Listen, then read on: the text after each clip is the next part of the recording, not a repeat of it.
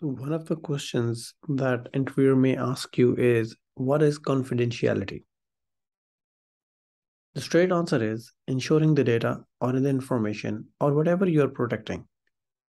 It should be only available to the authorized people. Authorized personnel are those, or the authorized systems are those who should have access to the system. Any unauthorized disclosure will lead to the breach of confidentiality. How do you ensure that the data or the information that you're protecting is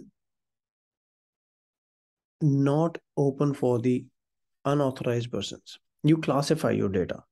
You classify data in the form of top secret, secret, private, or publicly available.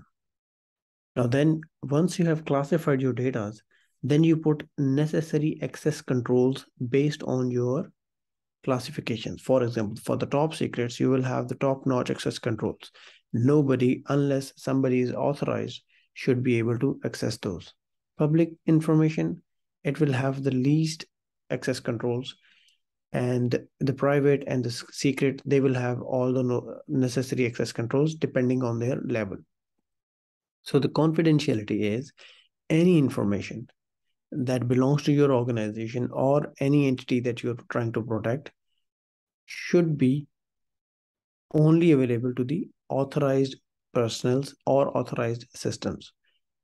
Who are the authorized persons? That you or your organization or the data owners.